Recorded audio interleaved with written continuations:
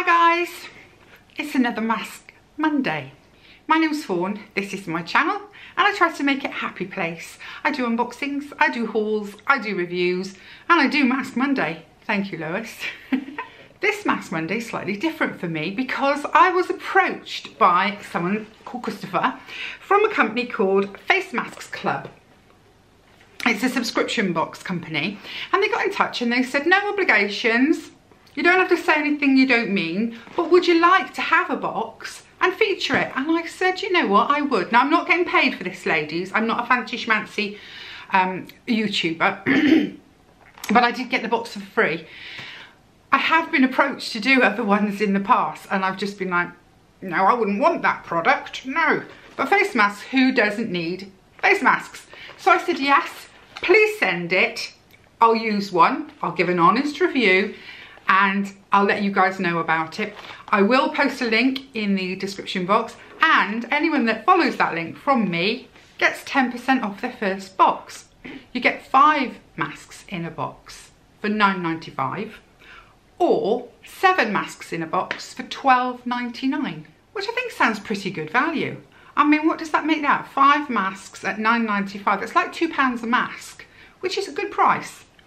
So let's have a look and I'm going to pick one and slap it on. So nice getting something for nothing. So inside it says, hi Fawn, great to work with you, enjoy your masks. Oh lovely. I feel a bit kind of special. It's really nice actually, it's got nice pink paper and then here we go with the masks. So I'll just show the box and the masks. I want to be fair. So it's like, oh, glasses job, let's pick one, okay. And then I'll go through them properly in a minute. Oh, we've got some, oh gosh, that looks nice. Oh, right. I think I've got a winner already. So I'm gonna go with this one. This one's Caviar, Gigot, Angels in the Sky, Caviar Real Ampule Mask. I am totally up for that. It says it's effective in moisturising and nourishing the skin with caviar extract. It does smell fishy. I love caviar, but it does smell. And Monada Didyama leaf extract. It's a mask sheet with star anise extract, tangerine peel extract, soybean phytoplacenta extract, pearl extract, and red ginseng extract. Smooth the skin and create a healthy, clean skin. Sounds brilliant. Oh, let's put my ears on. I tell you what, the weather today, it's insane. I got up really early. Well, I didn't sleep very well. And I got up really early. And I was sitting downstairs trying to have a little bit of peace, gather my thoughts, you know, figure out what am I going to do today? How am I going to get it done? Just how much am I going to have to do with the kids? I love the kids, you know I love the kids, but blimey, I'm exhausted. Ooh, this is a really gloopy one. It's very wet. Oh, it smells nice though. Oh, here we go. Let's see if I can get it on my face right. Oh, come on mask. Come on mask, you can do it. Am I there? Right, let me see. Yes, that looks like eyes, nose and mouth. Yes. Right, here we go. It's the big reveal. Oh, it's so cold, but it is nice. I can smell coconut. I can smell coconut with this mask. Oh, this is lovely. Oh, this is nice. Who did I say this was by? I'm going to have to look. Oh, hang on. Let's see if I can get it all on. Smooth it all down. Loads and loads. I like really wet ones. I like a really wet mask. I think they stick better. There we go. I think I'm all on. Rub the extras in my arms. In fact, I think there might be quite a bit of liquid in here. Yeah, ooh, there is. And I shall just rub it up and down my arms. Is it going to stay on for me? Please stay on for me. You know I don't have much luck with sheet masks, but I do actually love them. I mean, contrary to what people think, I just find them difficult to talk in. Which is not what they're intended for, let's be fair. So you can't blame the sheet mask, you've got to blame the user. Yeah, so that's the Caviar Gigot one. she got. So let's see what else was in the box. So there was also an natural avocado moisture mask, a tomato sheet mask. Tomato. I can imagine that would be quite brightening. Do you think that would be a brightening one? Vital and fresh. Aloe vera. That's good when you've got irritated skin. Do you not find? I love a bit of aloe vera. That was by someone called Pax Moley. And this is moving. A real coconut essence mask. And you know I love a bit of coconut, so that's never going to go wrong. My Juicy Bottle mask. Oh, I'm going to have to look at that one. What does that say? It's an ampule mask again. These seem to be mostly sort of Asian, Chinese, Japanese, but I love Korean. I love their skincare, so that's really good with me. And this one is a power ringer mask. Something cyborg. So there you go. That's the masks. Plenty to keep me going for a month. Moving on. Moving on, you're going to have the same problems as usual with Thorn and a mask. Here you go. Right. I had my first ever post to my address, and it's this really pretty Rendale card. It's actually from Angela, who won my last giveaway, and she sent me a little thank you card, and I'm really so appreciative, Angela. That's really lovely to get something. This is going in my book of memories.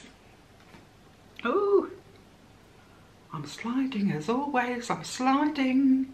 This is a lovely mask actually. It smells really nice. It does have a coconutty, fruity kind of smell going on. I really like it. Right down my neck a bit. That is really nice. And I also wanted to show you the damage that the little sod bird has done to my beautiful blue cardigan. You'll hear me talk about this in another video because I was so livid I couldn't keep myself quiet. Do you remember this really nice blue cardigan that I got from TK Maxx? Got masks on the brain. TK Maxx, because I was so chuffed with this one. I have worn this so much. But Bert has got a thing about fabric. Ever since he was little, you know, if we gave him a blanket, and by golly we've given him some blankets over the time we've had him, he'd chews it to pieces. And you know, he did that to a throw. And I thought, well, it's very like a blanket, isn't it, a throw? You can't really blame a dog for not knowing the difference. Wore this out the other day. Came back to find he had done this. Eaten a whole chunk of it. Eaten the sleeve. Eaten, I mean, if I wanted a peephole sleeve, there it is. I mean, he has totally destroyed my gorgeous blue cardigan. And the annoying thing is he's done one half. So I've got one half I can look at and think, oh yes, that was a really lovely cardigan. And then I've got the other half that is just absolutely destroyed. I'm so cross with him, but I just don't know why he does it. If anybody knows out there what makes a dog eat fabric and a way to sort of discourage him without, you know, I don't want to hit him or any nasties, you know, a nice way of encouraging him not to do it, please do let me know. I mean, that was on the back of my chair, so he's actually, you know, it's not like he's just chewing something that comes into his room or into his bed, or he's actually seeking them out and destroying them, which is really very, very annoying. And I've had it 5 minutes and loved that cardigan. And because it's TK Maxx, I'll bet you £1 to a donut I can't get it again, because you know what they're like. You buy it when you see it or you miss out. But I will have a look because I love it so much. But yeah, a bit gutted about that one. Why couldn't it have been one of my everything £5 things? Why did it have to be the 30 quid TK Maxx one that you went for? It's got taste at least.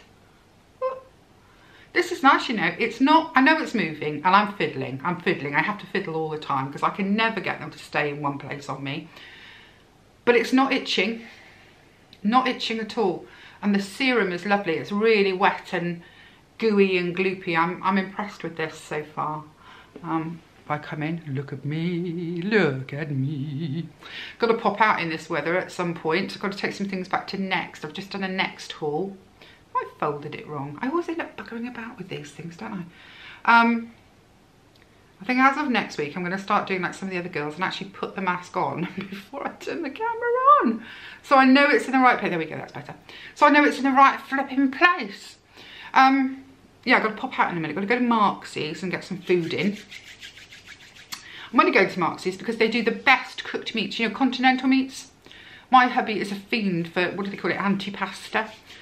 Is it antipasta or antipasti? I'm never entirely sure. You know, the salamis and Parma ham and all that. He's an absolute fiend for that. And if he hasn't got it, so what he does is, because he works in London, he quite often has to leave here at like 4 o'clock in the morning and he just can't face eating anything. By the time they get in towards London, they'll then stop and get a coffee. But lunchtime, he's usually, or mid-morning I should say, he's usually ravenous. So he has one of these packs of, they sometimes call them continental selections, you know, and it's meats and olives and a little bit of cheese, all in like a plastic platter. And he sits down and has that with a black coffee and says, you know, it sort of sets him up, makes him feel not quite so bloody miserable about getting up at 4 in the morning. What, I keep saying bloody these days. Oh, I've got to stop fiddling with it, haven't I, girls? I've got to stop fiddling with it.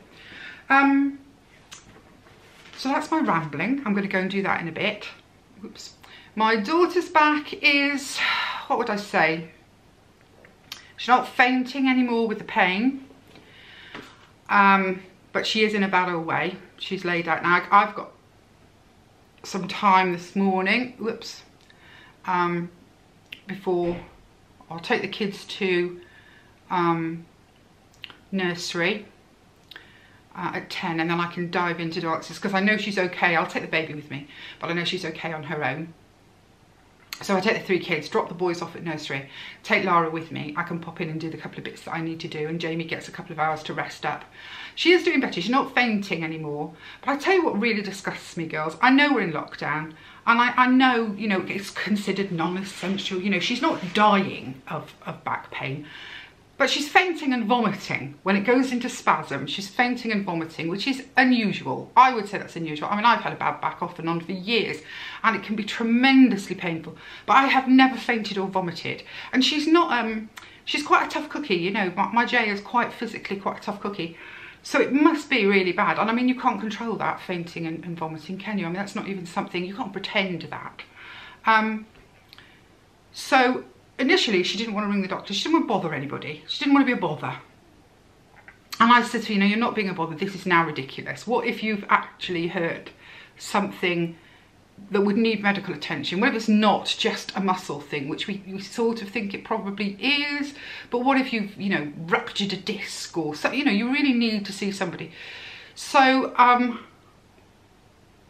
Friday morning at 8:30, she rang her doctor's practice. Now, we have not bothered our doctors since lockdown started. Even my mum, who changed practices and has diabetes and has all sorts of things, none of us have seen a doctor face to face in the whole, from March to now. Because the GPs are, you know, I don't know what they're doing. I really don't know what they're doing, frankly. Because it's not like they've got more patients. I mean, if you've got really bad COVID, you're in hospital. So what's that got to do with the GP? But hey ho, there may be GPs watching. I don't want to upset anybody. But honestly, GPs, I want to know what you're doing. Anyway, so she rang at 8:30 and they said, oh, no, she couldn't possibly come in, but she could have a telephone consultation. So Jay said, fine, how that's going to help with the bad back, I don't know, but fine. You know, I'll have a telephone consultation. And you know, he never rang. The doctor never rang. I made her ring again at 2:30 in the afternoon when we still hadn't heard. I was like, you know, that's ridiculous now. It's been 6 hours. Surely to God he could pick up the phone. And she rang the practice again and they said, oh yes, no, he got the message to ring her. They would send a sort of reminder along kind of thing. Never rang. Now, you know, her notes will say, they won't say she's got her mother living next door who can look after her children for her. Her notes say that she's a 28-year-old with 3 children, 1, 3 and 4, who is fainting and vomiting from the pain in her back. How is that something you ignore? How is that not important? I don't know, I'm having a rant now, ladies, I'm so sorry. But it just really annoyed me. And you know what us mothers are like. We'd probably tolerate it for ourselves. Yeah, I can't stop touching this. We'd probably tolerate it for ourselves, but it's unbearable to have to try and tolerate it for our kids. Look, I'm going to fold this up, guys. There we go. That is so much better.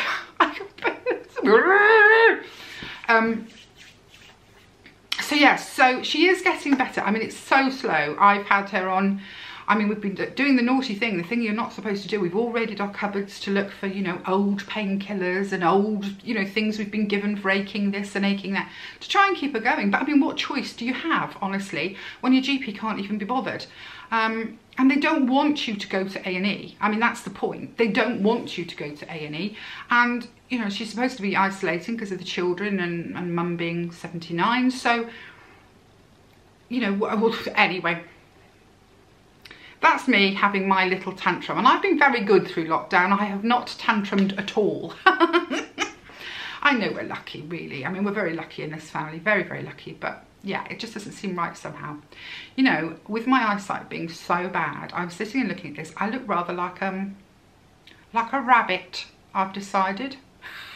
Probably doesn't look like that at all. But what I can see, I've got that sort of rabbity look going on. I was going to do a question because some of you guys have been good enough to give me questions. And I very rarely don't now look at that. How good is that for a look? And I don't want to do anything too serious because I've already had a shout. Let me see, what shall I go with? I think, Cheryl Benjamin asked, 5 things I couldn't live without, excluding family, friends and essentials. Which is good because normally when you get asked that 5 things you couldn't live without, you can fill it with your family, can't you? So it becomes a more difficult question. But 5 things I couldn't live without. And I'm presuming my dogs are included in that, even though Bert right now I feel like I could live without. 5 things I couldn't live without. Well, I'm a real foodie. I'm a real foodie. So, I mean, my hubby's on a really prescriptive diet, really restrictive even diet. He's eating the same things over and over again, no variety, none of the things that I like. I've tried to do it with him, to be supportive and all of that. Now I'm just cooking for him and then cooking for me, which is not doing well for me. I'm gaining some weight. I've got to stop it. But I couldn't do anything where, you know, a sort of food type was forbidden for the rest of my life. I'm a real foodie. Books, I suppose, would be the other one. I love to read. I love audiobooks. I listen to a lot of audiobooks, especially when I'm cleaning and I'm, you know, getting things done around the house. So other people's imagination that comes out in books, I just love. Not always fiction. I mean, sometimes I like a bit of history and so on. But yeah, life without words. Can you imagine it? It would be so awful. And what's funny is that my eldest daughter is like me, or yes, is like me, reads and reads. And my younger daughter is so not like me. She, you know, can't be bothered to read. She's far too busy doing other things. So it's funny how different people, you know. So yeah, books, food. Now we're really getting to it. What couldn't I do without? What do I do every day? What do I use? I suppose the internet. I find when I was, you know, when I was agoraphobic and when I was housebound, it was my window on the world, especially living rurally. I mean, if I'd lived in a town, it might have been different because I could have sat and looked out the window and seen people going by and felt part of something. But living rural like we do, very easy to feel isolated. So it became my absolute window on the world. I could, you know, I could vicariously live through what other people were doing and find people that I wanted to follow and learn about things that way. So I suppose the internet, I think the internet's been an amazing thing.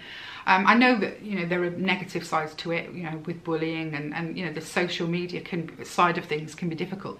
But if you took the social media bit out, which I suppose would be me as well, take that out and just look on it as a resource, yeah, you can tap in any country in the world and see it and learn about it and hear the way people speak. And so yeah, internet, I love the internet, even though I'm not very good at it. I'm really not very good at it. Swimming. That would be another one that I really couldn't live without. I love water. I'm a real water baby. I've always felt very, very at home in water, and in fact used to swim for a club when I was a teenager. It's where I feel most sort of comfortable, really, is in water. And I'm very, very lucky. My husband put in a swimming pool for me for my birthday this year. Well, it was the tail end of last year it actually went in, because we had it over the Christmas. It's been a you know, ambition all of my life to have a swimming pool, and I do now have one. It's only because we live where we live, and we were able to make some huge savings from city property to country property, that we were able, and I mean, the money we spent, a lot of people would have been like, I would never spend that on that, I'd have an extension, or I'd have a, but I love water and I love to swim. So it's always been something, you know, whenever we moved and I'd look at houses, and if there was one that had a swimming pool, I'd be like, oh, that one's got a swimming pool. And he just sort of took note of that over the years, and was like, when we came here, he said, we've not had a holiday abroad for 10 years because of my ill health. You know, my home became, it was my safety, but it was also a bit of a prison. So he said, you know, if you think of 10 foreign holidays and add them together, and you know, all the numerous things that we don't do because of my health, and also it is a healthy thing to do. So we put one in, and funnily enough, my hubby, who's not a big swimmer, swims every single day. I mean, every single day. He's so funny, he trots out there. He does a required number of lengths and then gets out. He doesn't really swim for the pleasure.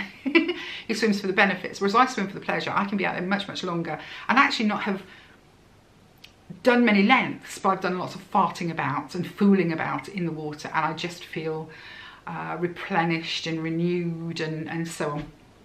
It hasn't helped my hair, but yeah. So yeah, swimming. So is that 5 now? Let me think. What did I say? I said internet, I said swimming, I said food, I said books. I'm sure I said something else. Internet, swimming, food, books. Oh my goodness me. I'll tell you something else I could never live without. It's my brain. It doesn't work very well at the best of times, and I'm sure I've said 5, but you know, I'm lost now as to whether I did or I didn't. So either this will be number 5 or it'll be number 6. And I think that that would be the greenness of the UK. I get something from the greenness here. There's something about it that fills my innards up. City life is nice, you know. I've lived in lots of cities. I've lived in Germany as well as the UK. I've travelled and I've been to some amazing, amazing places. But there is something about the UK. We stay green. We never get that sort of brown parch. Well, I mean, very occasionally we might have a few days if we get a very, very hot summer. But generally, we don't get that sort of baked, dry, brown, it's been too warm for too long kind of look. We tend to stay really, really green, and I love it. I love trees, and I love that greenness, and sometimes just to feel less stressed and strained, I go and find a tree and I hug it. And that sounds so weird, and like, you know, I'm like one of these hippie. And maybe I am a bit hippie, but honestly, go and stand by a tree that's, you know, an old tree now. I'm not talking about one that's a few years old. Go and find yourself the oldest tree you can find, and just lean against it. You don't have to hug it. Just lean against it, feel it, think about how old it is, what it's seen, what's happened around the world, you know, during the time that it's been growing. And I defy anyone not to feel sort of calmer and more grounded and more centered. So yeah, trees and greenness, couldn't live without it. So that was either number 5 or number 6. God, I'm useless, aren't I, at this? I need like I don't know, I was going to say I need a manager to tell me what to say, but then that wouldn't work either, would it? So yeah, there's my 5 things that I couldn't live without, excluding family and pets and so on. So yeah, I've got lots to do today. I've got a busy week ahead of me, and I'm hoping to catch up because, do you know, guys, I ordered some things before Jay hurt herself, and they've all been arriving, and I've not been able to film them. I've managed to dash off and do one here and one there, but I've not, you know, I feel a little bit overwhelmed by it all at the moment because everywhere I look there's stuff. And obviously I don't keep everything that I order because, you know, if I do, let me see, I've got an Asda one, for example. I've got a Georgia Asda haul to do. And I've looked through the things and there's some really nice things, but until I put them on, and it could be that the sizing is all wrong and I won't be able to keep any of it, it'll all have to be exchanged. But in my mind all the while is this, oh God, I've got to do something about that. Oh God, I've got to do something about that. So, yeah, I'm hoping, I'm going to take this off now. Do you know, that was really nice. I've got to be honest, that was a really nice mask. So I'm hoping I can catch up on and get back on track. I mean, my washing, I've got a load of washing in the machine. It's on its 3rd time of washing because every time I've put it in and I've washed it, I've then not had a chance to get back to it, and it sits overnight, and I don't know about you, but it gets that kind of slightly musty smell. So then I've washed it again, and today I've just washed it again. So it's going in the tumble dryer today, come hell or high water. But I'm always reluctant because if you don't get your things out of the tumble dryer the minute it finishes, they crease even worse, I find, because, you know, they go cold in a crumpled ball in the tumble dryer, and then the creases sort of get slightly set into it. So, but I've got to get back on. So first things first, kids dressed in school clothes. I mean, they've got normal clothes on at the moment, but they always get tidy for school. By tidy, I just mean something that doesn't have a little bit of, you know, chocolate Rice Krispies on, or, you know, yogurt or whatever they happen to have been finger fooding this morning, because they're up at the blinking crack of dawn, these kids. So they have one outfit on when they get up at sort of 6, 7 o'clock for playing in, because they don't go to nursery until 10, and then we change their tops. Sometimes we have to change the whole lot, but mostly it's just the tops and give them a bit of a clean up and so on. So yeah, I've got to go and do that. Drop the kids off at nursery, take Lara with me and go to Marks's and get a couple of bits done. Then home here, and I may still have an hour in which I could maybe get that Asda haul done today, which I would be really pleased, I should say Georgia Asda haul done. So I'd be really pleased if I could get that done, and then I've got to edit this to get it up tonight. So it's a good job I'm enjoying this, girls, because it's feeling a little bit like pressure at the minute. But then, you know, I think to myself, when the kids were young and I was young, I handled way more than this. I mean, at one point in my life, I was a single mum because my marriage had failed, to 2 girls. I was doing my university as a mature student, and I was working evenings and weekends in a call centre because, you know, I was a single mum and I didn't have a lot of money coming in. And I sort of somehow managed to do it and, you know, keep the house going and all that sort of thing. I don't know, I've slowed down. I've really slowed down. Now, whether that's because you get out of practice or whether it's because you do get just too old. But sometimes I come in from the kids at the minute and I love them with every breath of my body. But I come in and my ears are ringing. I just need to, you know, sit with a cold drink and just get myself back together. So, yeah, I'm getting old, guys. Oh well. Now, so that's it. I will put the link for the face mask box in. I think it's good. I mean, you know, I've thoroughly enjoyed that mask. I mean, that's just one of many. But look at all these lovely masks. I quite like that coming through my door. There's nothing there mask-wise that I think, ooh, I wouldn't like to do that. And it reminds you, I mean, if they land on your doorstep, all these different kinds, you will actually remember to take the time to have a little lay down on the sofa or whatever, slap one on, and for 10-15 minutes, tune out to the world that we're living in right now. Anyway, I hope you're okay. I hope you're well. I hope your weeks are busy, but with things you enjoy. And I will be here every day as normal. Just the quality may not be there. But then, when did I ever have any quality? Okay, guys, I love you all. Be well. Bye.